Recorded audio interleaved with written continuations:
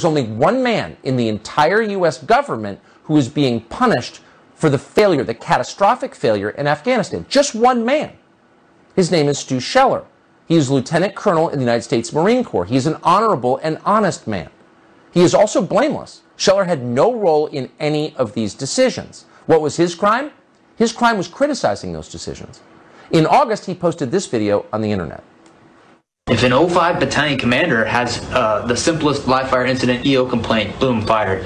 But we have a Secretary of Defense that testified to Congress in May that the Afghan National Security Force could withstand the Taliban advance. We have chairmen of Joint Chief, who the Commandant is a member of that, who's supposed to advise on military policy. We have a Marine combatant commander. All of these people are supposed to advise, and I'm not saying we've got to be in Afghanistan forever, but I am saying, did any of you throw your rank on the table and say, hey, it's a bad idea to evacuate Bagram Airfield, the strategic air base, before we evacuate everyone?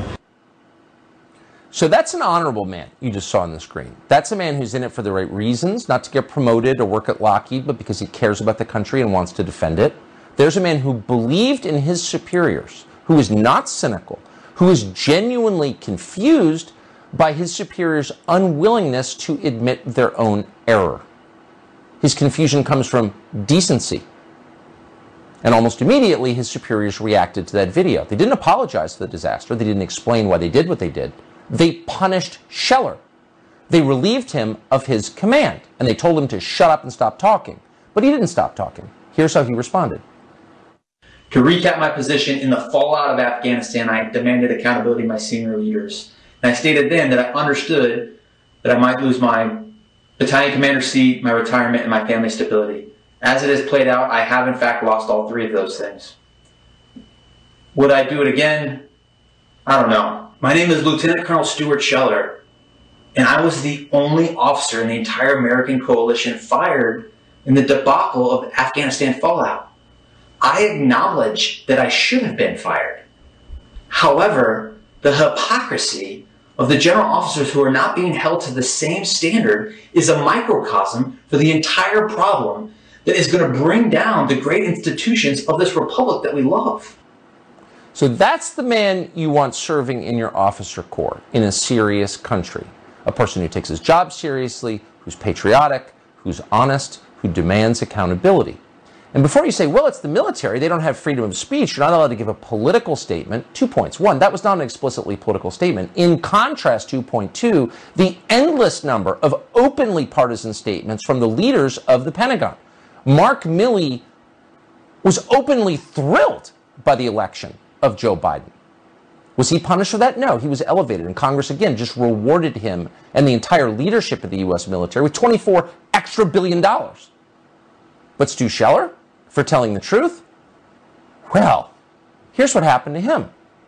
Military brass forced Stu Scheller to undergo a psychological evaluation because only a crazy person would ask for accountability after the disaster in Afghanistan. And then when he wouldn't admit he was crazy, they threw him in prison, in jail, where he sits tonight. Scheller's father just released this statement explaining that his son is now behind bars with violent criminals. And how long is he there? He's there indefinitely. This is happening tonight in America. Here's a quote from his father. All our son did is ask the question that everybody was asking themselves, but they were too scared to speak out loud. He was asking for accountability. In fact, I think he even asked for an apology that we made mistakes. But they couldn't do that, which is mind-blowing. They had a gag order on him and asked him not to speak. He did speak, and they incarcerated him. They don't know what to do with him. It's one of the worst stories of our time, and there are a lot of bad stories right now. Tony Buzbee is one of the lawyers representing Lieutenant Colonel Stuart Scheller. He joins us tonight. Mr. Buzbee, thanks so much for defending this man and for coming on the show tonight. So if we misstated anything, is he in jail right now? He's sitting in jail right now with no formal charges against him. Supposedly there's supposed to be a hearing on Thursday, but he doesn't even know what he's charged with. Of course, he still remains under this illegal gag order. So this story broke, I think, last night. In that time, how many members of Congress have reached out to you to say we will no longer approve a single promotion in the U.S. military until this prisoner of conscience is freed? A lot? None. And I tell you what's more infuriating is that today we had testimony in the Senate where they tried to make the case that the withdrawal was an operational success. It's not a success, of course, to the 13 families who lost loved ones. And when somebody tried to speak out and say, look, we could have done a lot better, we owed these Marines and sailors and Army personnel better than that, they not only told him to shut up, when he didn't shut up, they put him in jail. He's a married man with children? He's a married man, yes, with children. And I would say his spirits are high. The support, not of course congressional support, but the support that we have received, that he has received, that his family has received, has been overwhelming. People see this for what it is. They see this from the top brass trying to shirk responsibility, and when somebody in the chain of command speaks up, they're silenced. And we can do better than that. This is a man who is a 17-year Marine, a Marine officer, an infantry officer, just like I was, a guy whose conscience required him to speak out. And the American military, and specifically the United States Marine Corps, the entity that I love so much, has put him in jail for that. And people are just coming together all over the United States. The Pipe Hitter organization, the foundation, has raised already $200,000 for his defense. This is wrong and will not stand. You think of all those members of Congress who, serve 6 months in the JAG Corps somewhere and brag about their military service and how, they're for the troops and here are $24 billion extra, saying not one word about this honorable man who is the best of America rotting in jail with criminals tonight for telling the truth. It's beyond belief. It's disgusting. And I appreciate, Tony Buzbee, your defense of him, and I hope you'll come back. Thank you. Will do. Dan Holloway is a veteran of the United States Army. He's host of the Drinkin' Bros podcast. He joins us tonight with Reaction. Dan, thanks so much for coming on. If any miscarriage of justice, injustice, atrocity kind of crystallizes the moment we're living in, it's this, I think.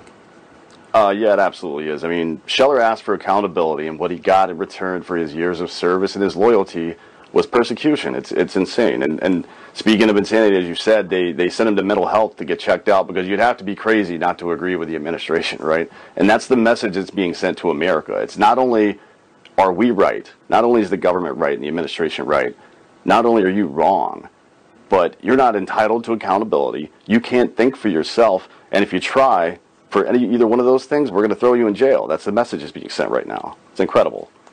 I mean, things have changed so fast and so radically, but if you told me 2 years ago that there'd be people sitting in jail for trespassing at a political rally or for releasing a YouTube video in which he asked his superiors to own up to their failure, they would literally be jailed. I would say, this is America. Like that, we don't do jailing people? What? No. And here it is, and nobody seems to think it's weird. Yeah, it is very bizarre. I mean, I think the real question is, how have we gotten here? How have we gone from Eisenhower to Milley in America? Think about this whole mandate nonsense makes no sense. We all know that it's not really based in science at all, so you have to wonder what the purpose is. Cui bono, right? Who benefits from this? For the last few years, the left has continuously chipped away at all of the institutions that protect America, the military, the police, masculinity itself, and you got to wonder where they're going with all this. Now they're using all the division they've created to basically gerrymander the ranks of these institutions, the Pentagon and the police services and things like that. And it's a calculated move, in my opinion. You tell me, Tucker, why would a political party want to gain control over the institutions that protect our country, right? I mean, because that's very suspicious. Why. Right. No, and they're gerrymandering the ranks of the armed institutions in our society, and that's a really smart and correct way to put it, I think, and I appreciate that, and I'm going to steal it going forward. Dan, thank you. It's all yours. Thanks a lot. So the Biden administration is forcing millions of Americans to take a vaccine they don't want. This show has just learned from a source inside the Biden administration about what's in store for people who don't obey this unconstitutional order. We'll tell you next.